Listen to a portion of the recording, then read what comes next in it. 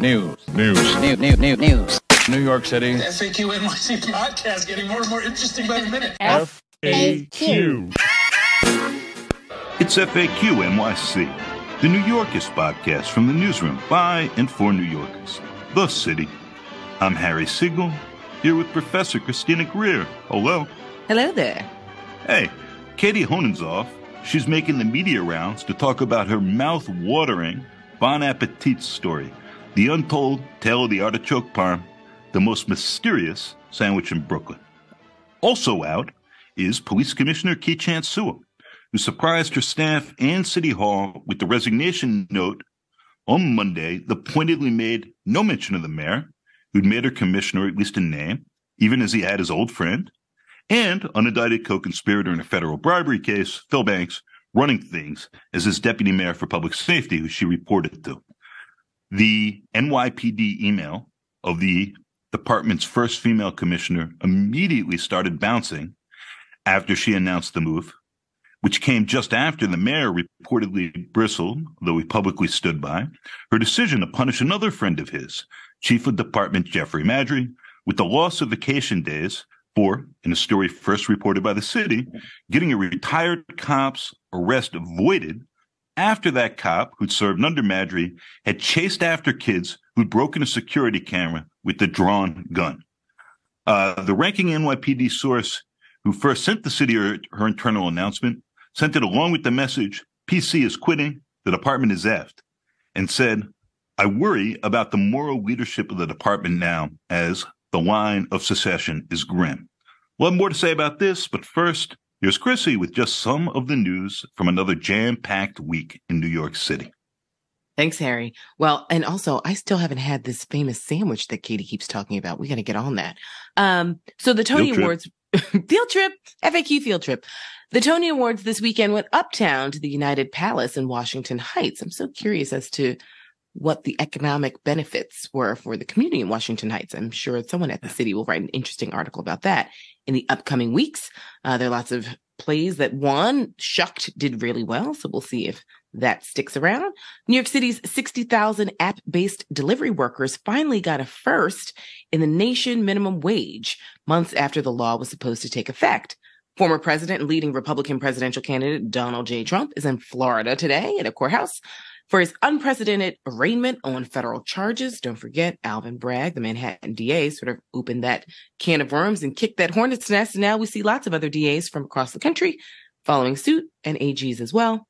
Closer to home, federal judge Laura Taylor Swain will hold a hearing streaming online about the sorry state of affairs at Rikers, where the federal monitor she appointed, Steve Martin, not to be confused with my favorite Steve Martin of the Three Amigos, has been increasingly open and adamant about the brutal failures of the Department of Corrections on the watch of Eric Adams, commissioner, and former NYPD colleague Louis Molina. Molina, the Daily News reported on Tuesday, just suspended a second department veteran, not for hurting or neglecting a prisoner, but rather for sending an internal email questioning leadership's decisions. Staying with people who have been incarcerated, lawmakers who have yet to do anything substantial about housing as the Assembly drags out the end of its legislative session, did score one big win by passing the Clean Slate Act, which would automatically seal most convictions after a set period of time, to Governor Kathy Hochul's desk. So, Harry, let's start with I think the biggest news of the week, Commissioner Sewell's sudden exit. Surprise, I quit, in an email. It was, in some sense, to me, it was a surprise it took her this long to quit, as she was just getting pretty openly undercut and not allowed to entirely serve as the real commissioner. Eric Adams is certainly not Donald Trump, but I will note that, like Trump, there's this thing where you can look at the characters around him and think they matter. And he's had a ton of turnover in the first year and a half of his administration.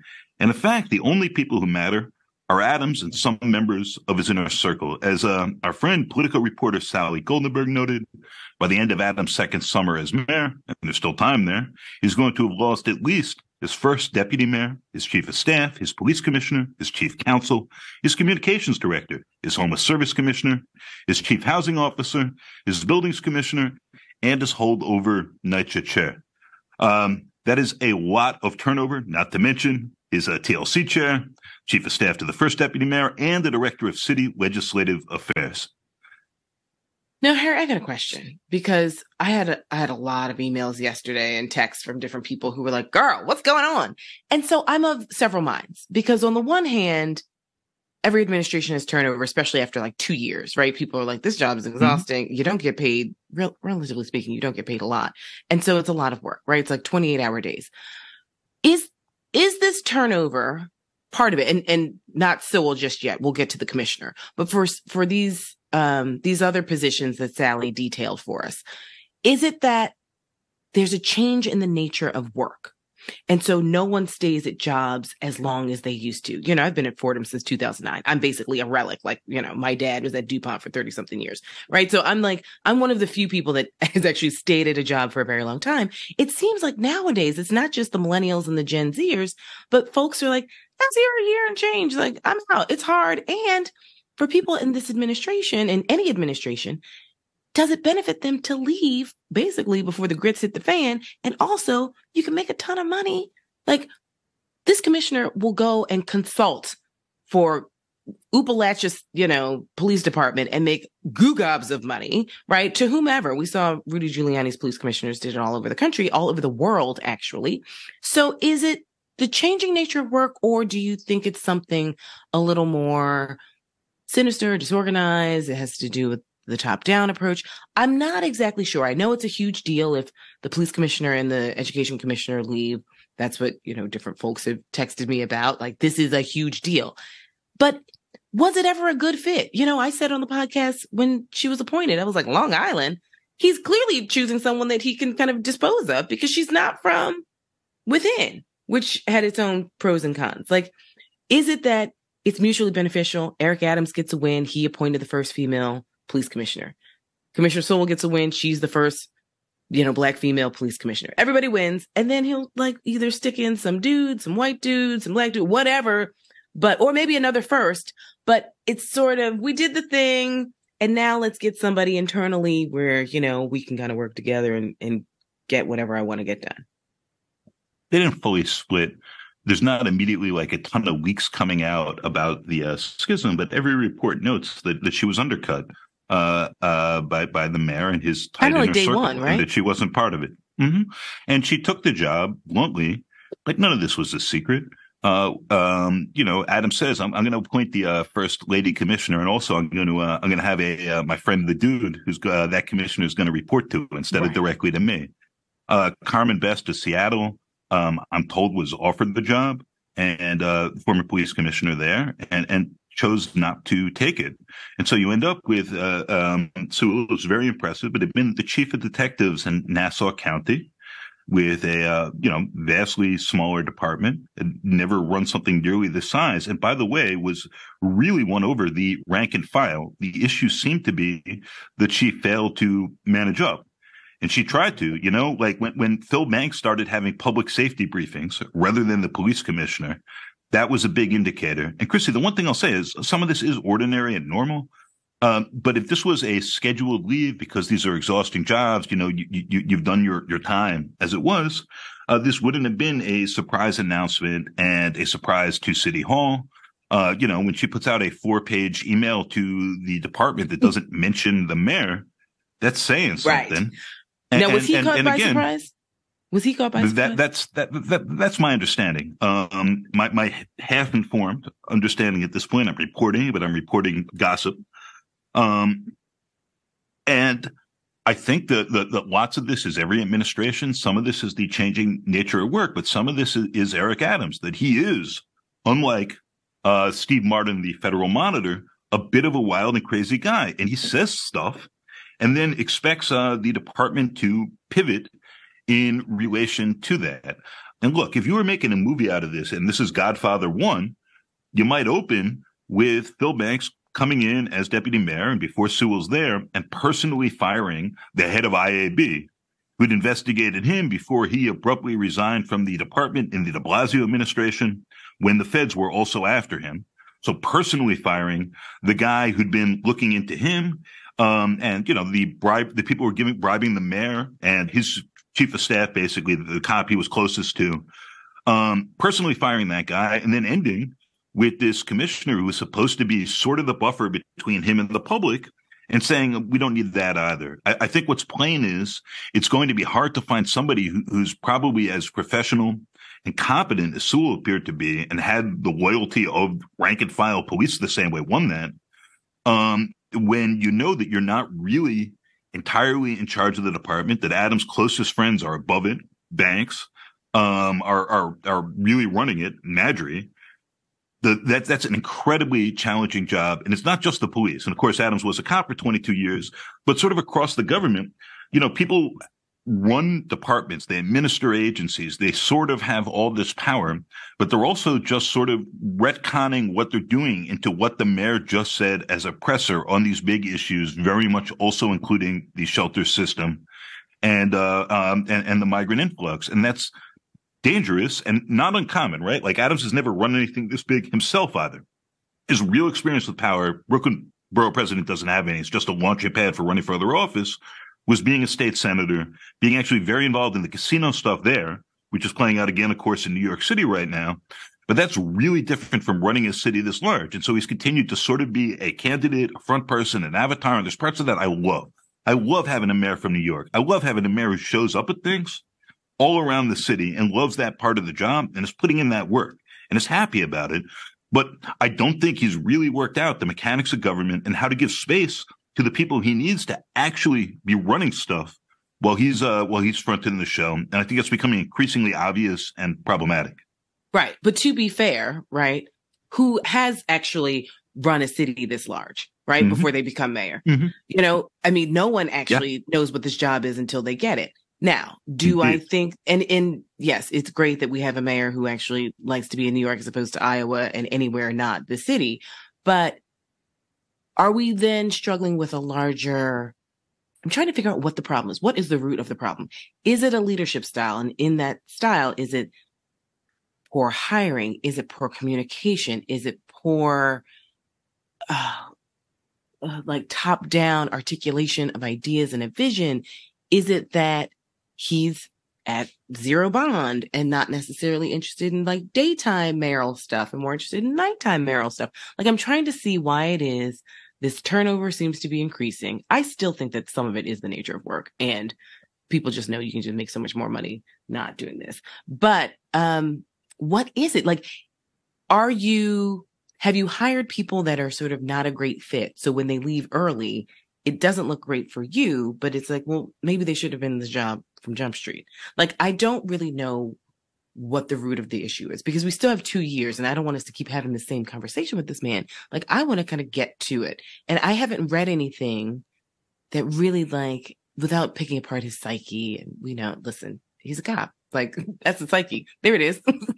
You can pay me a lot of money. He's a police officer. He thinks like a cop. He has yet to sort of shift his mindset, I think, to full mayor time. Don't forget, when he first becomes mayor, he puts on his police windbreaker. What do you all listening can't see my face. My face is really jacked up right now. Like, who puts on a cop windbreaker when you're the mayor? Like, I'm fully frustrated.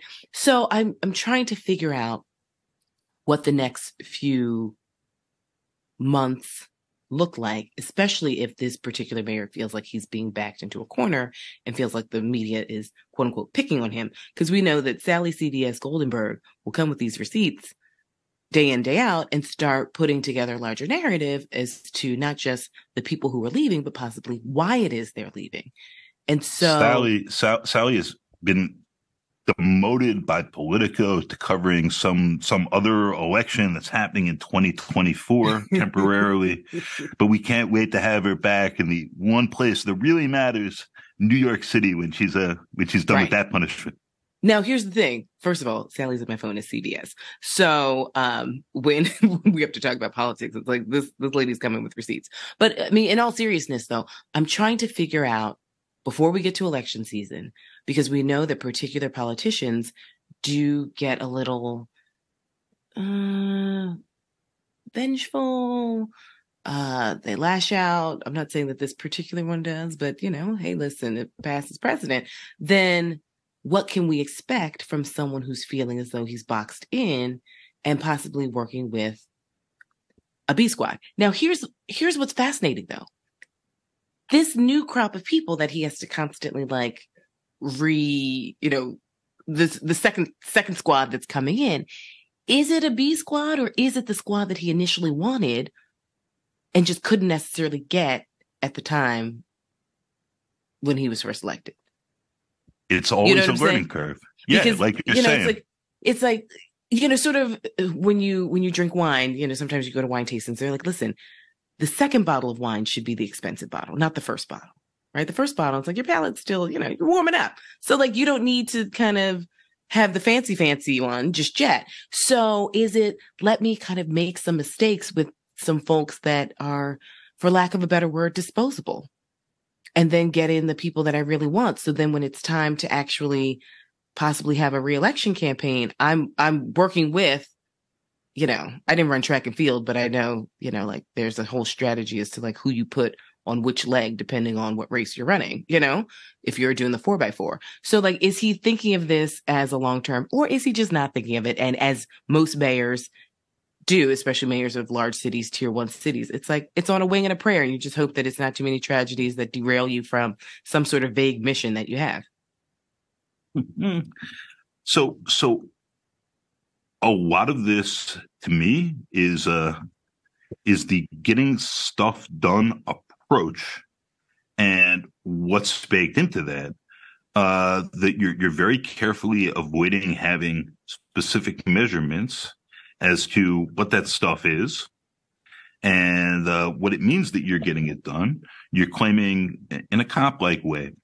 I'm not going to say Cartman and respect my authority, but there's elements of that you're claiming, officiousness and ownership of everything. We're going to fix the jails. We don't need this monitor who Adam says he's losing patience with as the monitor's talking about the problems in the jails. And you could feel Adam's frustrations mounting. So in the last week and a half, he's lashed out or whined, depending on your perspective, about Comptroller Brad Lander, about the media writ large, about his administration's very slow response to the massive orange cloud that descended over the city. And this is Adams. Yeah, he knows. Yeah. It's nice to be away. It's nice to miss the smoke. He's frustrated. And the thing we saw with Bill de Blasio, right, when he ran unopposed for, in effect, sorry Sal Albanese for a not sorry second Sal term. Albanese, not sorry Sal Albanese, not sorry Sal Albanese. I don't get down with him at all. So he ran unopposed. Go ahead.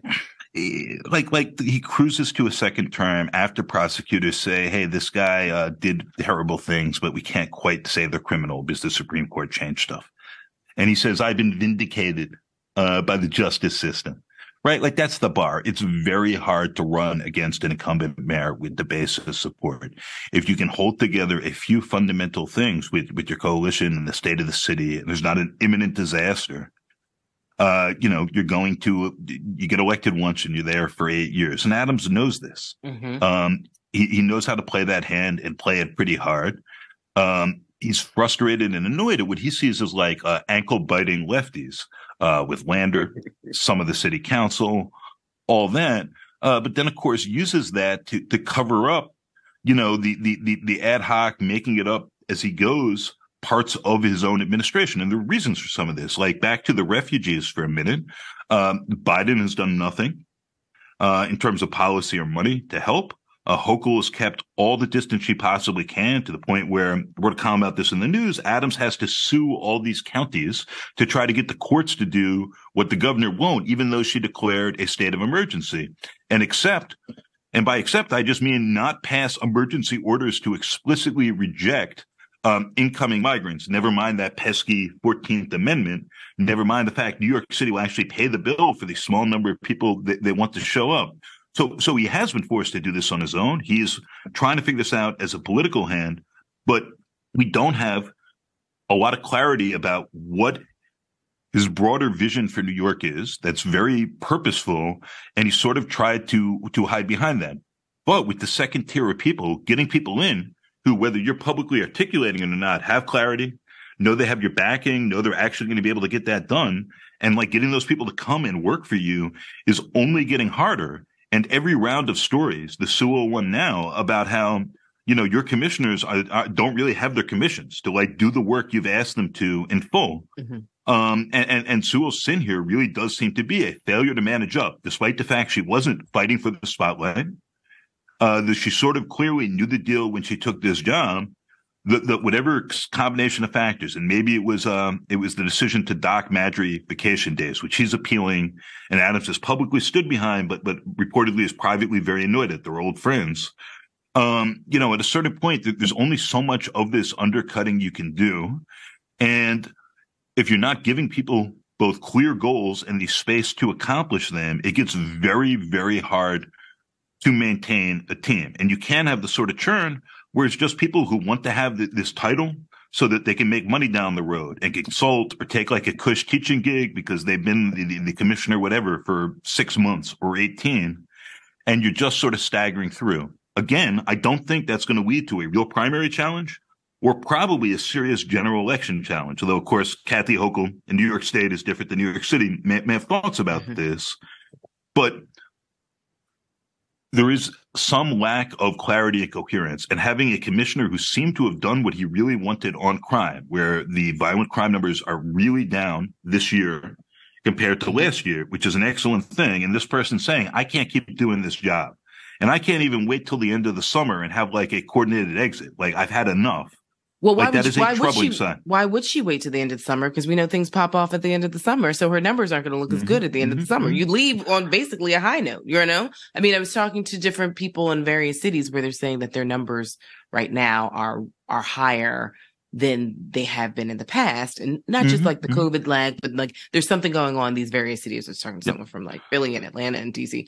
And so, you know, the nervousness, New York has been the exception. Something that we're doing right to a certain extent. But we also know that in the summertime, it gets hot and, you know, things pop off. So why would she wait until September where it's like, oh, well, she's a failure because look at these rates, right? So I get that. But if they pop off less than last year, right? It's still a win for you. And that is the track she's been on. And I really bet you that the NYPD continues, that this summer will be more violent than this spring. No doubt. It's summer. It's hot. Things pop. But I bet you that it will be less violent than last summer. You think so? No, and listen, and by no means do I want violence in this city, but I don't know, Harry. I mean, I just feel like there is a crackle in the air that feels palpable. And whenever you have unstable housing and employment, and the shadow of COVID, you know, I know I keep talking about COVID, but it's real and people are dealing with a lot of stressors. I really hope that you are right and I am wrong. But there seems to be, like, even when you see, like, and I don't want this to be a gendered conversation, but like interactions between women on the subway. You know, in the past, it was like, ugh, these two guys are like peacocking, get it together. But I've literally seen so many women of various ages, races, and classes almost come to blows on the subway over minor sort of bumps or infractions, or you move my bag, or you're sitting too close to me. And I'm just like, it is 7:30 in the morning, madam. Like, you have on, you know, a beautiful outfit. You're clearly going to work. You have someplace to be. Like, you are really about to fight somebody on this train because they touched they touched something. So I'm really hoping that you are right. But there seems to be a larger stress-filled vibe that is enveloping a lot of interactions in the city, which actually, you know, I think I told you I read that amazing book of short stories by Sadiq Fofana, Stories from the Tenants Downstairs, and it takes place in Harlem, basically one building on 129th and Frederick Douglass, like a fictitious building. But there's this energy that feels very similar and reminiscent because there's so many people in these beautiful short stories that are just under incredible stress at work, at school, in their housing project, unstable housing, inadequate housing, all these things. I just feel like that's where we are right now. And part of it is the nature of living in a city. And part of it is the mayor possibly not doing all that he can and should to ensure we kind of get past this moment. I know that there's some conversations still about Midtown and housing, and he's trying to work with Albany and, but it seems like the people who need the housing most obviously aren't at many of these tables to advocate and fight for increased housing. But I'm seeing it across the board, we know middle-class people, we know that term is so loose, but who are really, they want to move, but it's like, first of all, you need 15 G's to move, like in the city. And then what kind of place are you looking for? It just, I don't know. It just seems very stressful right now for a lot of folks. It's really stressful, I think. And there are much bigger stressors coming. Like, no one's going to renew their office leases. The value of those buildings is going to plummet. Our tax revenue is going to plummet. Much harder choices are coming up. Ahead of those choices, Adams is already in an austerity mode, and he talks about going upstream, but he's also cutting resources to help, for instance, get people out of shelters and into housing, not least so that there's room for other people in shelters. As he says, the inn is full, and he's been fighting the council and lefties tooth and nail on those sorts of shifts. In the meantime, in terms of the stressors, again, downstream and short term, like, look, New York's a tough place. It's expensive. There's only so much you can do about this. And one of the things you can do for most folks, and like people who have to take the train twice a day, regular commuting hours, who've got to go to work at 9 and get back at 4 a.m., whatever the case may be, is to have some feeling that you're secure from other people's stressors, right? That your worries about street crime are less, never goes away in a city or anywhere else, that the odds of confronting someone who seems to be extremely emotionally disturbed or being confronted by someone who are down, that there aren't people smoking on the trains who don't seem to have a place to stay and figuring out what to do about that. And he's patched that slightly with a ton of overtime that the state has paid for. And that's the only reason the money's been there for that. And that money won't last. That was just part of his deal, non-aggression pact, if you will, with Kathy Hochul, political non-aggression pact. But these are all Band-Aids. He knows they're Band-Aids. And this is, again, what all politicians do is you buy time and you hope other things sort out in ways that help you. And you can take it from there. But it really looks like we're going in the other direction. And these stressors, the regular, quote unquote, day-to-day quotidian ones, the ones with people who have much larger stressors in their lives, and women who are lashing out at each other on the trains, men who are being aggressive toward women in those circumstances in ways that even if nothing else occurs can be very frightening. And having that on top of, damn, I still got to get on this train. I've got to get into this place. I got to pay my bills. I got to come back the same way. All of that can, and I think is, compounding in ways that are already difficult to deal with, and I think are going to get more difficult to deal with as the money collectively gets tighter. The reason I think crime will nonetheless go down this summer compared to last summer is that there was low-hanging policing fruit and like competent things to be done to reduce the number of circumstances in which things are likely to pop off, reallocations of resources that have happened. A big part of that involves these neighborhood safety teams, right? Which are his rebranded neighborhood. Forget about it. These are the jump off cops, right? They have been very aggressive. They are jumping off. They're having lots of car chases. Stand by for more about that coming soon at the city. But has that done something at the edges to lower the violent crime rates, to limit the, feels like it's always endless, but like the supply of scary stories that you can read about in the tabloids or the 6 p.m. news or whatever? A bit, yeah. And that, again, is a short-term solution. I'm not even sure it's the wrong short-term solution, but I know you're not going to police your way into dealing with economic stressors and like the other difficulties of city life. I know Adams doesn't think we are, and I'm not clear what his plan is past that. Besides, I mean, listen, we can't keep giving the NYPD more money. Like, I don't know how much data we need to see to realize that police departments, they need more money like I need a hole in the head. Like, They don't need any more money. They don't need any more overtime. Stop. Like, cut it out. We can figure out ways to reallocate that money to get more bang for our buck and actually help people. It's clearly not helping neighborhoods. So I think the rage I feel every time I see these budgets, not just in New York, but police departments across the country, it's not making cities safer. And I swear, if I see one more police officer on their phone playing Candy Crush, like, what am I paying for? So, but this isn't the mayor that's going to have that conversation. He doesn't want to de Blasio himself. He doesn't care if CUNY law school students turn their back on him. That matters to him not. He's not going to sit at home like, oh, they turned their back on me. He would be devastated, obviously, if the NYPD turned their back on him. But he's doing everything to make sure he doesn't ever have kind of a conversation where, like, Adams and de Blasio both did blah, blah, blah. Like, I don't think he ever wants to be in the same conversation as de Blasio, especially when it comes to policing. So it's like he's kind of overcorrecting. A, because he's a police officer himself, but B, it's like to make sure I am the anti-de Blasio when it comes to police. Because don't forget, folks thought that de Blasio was like the worst mayor. I told you, I talked to, my admins who all live in Long Island. They talked about this man, A, like he was their mayor. He wasn't. And B, like we were in some sort of warriors hellscape where we're just like fighting, zombies and junkies and drug dealers and prostitutes to like get to the train every day. It's like, actually, that's not the case. But the way it was written about under a de Blasio administration seemed like we were in this wild, wild west of New York. And I think Adams just never wants that narrative to start. I think he'd rather a draconian, I don't care about my leadership style, like my way or the highway. He'd rather that narrative than anything that looks like a de Blasio narrative. And I mean, listen, we all know de Blasio drinks Lucky Juice by the gallon, because if he were any other mayor, this man would have been under the jail first term. But let me clarify that. If he had been a black mayor, not just a white mayor married to a black woman, if he had been a black mayor, he would have been under the jail first term. But he wasn't. Lucky him.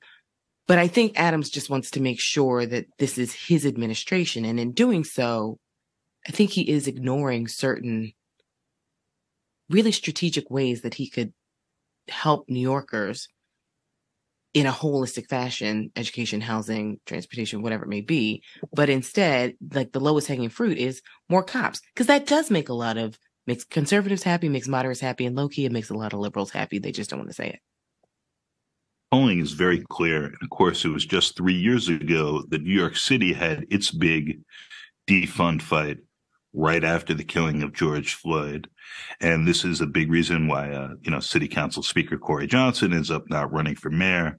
A little bit of money gets trimmed from the NYPD's budget, but like the slogan gets entirely exhausted. And it's clear that there is not popular support for defund. And in having that tight slogan, people who think that resources would be better allocated elsewhere, we have a vast police budget, now have to start from scratch and find other ways to make that case. I think starting with the benefits of social spending they actually want and investing more there, and then working their way to how much of a police budget do we need? Are there ways? We talked about this Brownsville experiment that the city was the first to report on, with folks there answering their own 911 calls for basically a week a year, and that often going pretty well. How much policing do neighborhoods need? How much can communities be trusted to self-police themselves? And of course, Chrissy, this comes up constantly in all of our lives at the edges. The ladies who are fighting over bags, the ways we all, maneuver each other's issues, and like, what? No, now we have to have a confrontation, and I can't back down and you can't back down. And do we want to call for an outside authority? Like, this is the fundamental stuff. And if we want to have more investment, we've got to start figuring this out now. And the mayor, by contrast, keeps pointing to states of emergency. We need more cops on the trains right now. We need money for that. We need to eliminate the right to shelter right now, because we can't afford that. And saying we have to triage. And in the short run, the answer is always just going to be more Band-Aids. And of course, if a patient is in decline, having a supply closet full of Band-Aids is not a viable treatment plan. But here we are. Let's on that cheerful note. Yeah, let's end on a positive note. I like you know, there's so much doom and gloom in the city, but there's so many great things in the city. Let's end on some positive notes. I'm going to go to the Bisa Butler quilt exhibit at some point before it ends on June 30th. I am looking at tickets that go on sale on June 20th for the new Met Opera season. They have a whole opera about Malcolm X, so I'm going to look into that. What else? What are you doing, Harry? You're back. We've missed you terribly. What are you doing to sort of celebrate New York and all the beauty that is there? Oh, man. I got a couple things I am pretty stoked about. I'm taking my 8-year-old to the Bronx River to see. We probably won't, but she's excited if we can spot any beavers there. Ooh. Do you need some binoculars? I may need to take you up on that. Yes. And prior to that, this week, I am intending to get to the second half of pianist and composer Ethan Iverson, formerly the Bad Plus, his new Sono Fest that's happening in Brooklyn and streaming, by the way, to hear some of the ridiculous jazz and other musicians who are playing there in some fascinating combinations. Which I cannot wait for. If you happen to be hearing this on Tuesday and we get the pod up on time, I know Iverson is playing with violinist Miranda Cuxon at 7:30 tonight. I'll still be in this office and working, but I am 100% streaming that and looking forward to it. Oh, I'm going to a Mets game. I'm going to a Mets game at the end of the month. We'll see if they. That is exciting. We're ending on a positive note, so we're not going to talk about casinos or how badly the Mets are doing. No. And for those of you who haven't checked it out, please check out Katie Honen's brilliant article about the artichoke parm sandwich. I'm not a fan of artichoke at all, but that article had my mouth watering in bon appetit. And so Katie, and can we just add there that if you dig it and you want to check it out, and Chrissy, this is walking distance, Mama Louise's Hero Shop in Prospect Lefferts Gardens. Mama Louise's $9. Hero Shop. Okay. Can do, will do. Oh, and last thing, this summer I'm checking out at New York Botanic Garden. So that's the one in the Bronx, because I always go to the Brooklyn Botanic Garden since it's just a beautiful little stroll. But they've got some really interesting exhibits going on all summer. And one of them is like highlighting this African-American artist that I'm blanking on right now. But yeah, so hopefully our listeners will get out into the city. Obviously, I'll be birding quite a bit. I interviewed Christian Cooper yesterday, and we had some tech issues, so I get to interview him again today. And where can listeners find that when it's ready? It'll be on my other podcast. You know, I like cheat on you and Katie every now and again. I have the Blackest Questions on the Grio. You can find it on Spotify. We were going to be at the 92nd Street Y, but they canceled on us for whatever reason. They said they had something to do. Don't know what. But yeah, so we'll reschedule that and I'll be sure to let you all know, because he's actually doing something called NYCHA in Nature.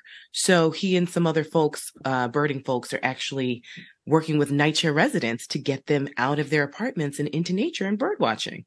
You all know I'm a big bird nerd. So I'm really excited to hear more about that project since there's so much bird diversity in New York City. Well, Adam is texting us, stick the landing, and we're on our second or third landing. I've got a fourth and final landing that's actually very exciting. Breaking news as we're recording this, just before 10 a.m. on Tuesday morning. Step back, go to thecity.nyc and read Jonathan Custodio's article, Bronx Opera House, where they dance the pachanga, could become a landmark. It's pretty awesome New York history. It's got vaudeville. It's got a donkey opera star being kidnapped by a red automobile. It's got some of the real stars of the New Yorican scene in their youth: Ray Barretto, Tito Rodriguez, Fania Records founder, musical director Johnny Pacheco, and the Palmieri brothers, all playing there. And the Landmark Preservation Commission voted this morning 9-0 to make the Bronx Opera House, which has an incredible history. I did not even get into the part where it became a Pentecostal church all through the late 80s and early 90s. It's a landmark, and you can read all about it, and you should go up and see it.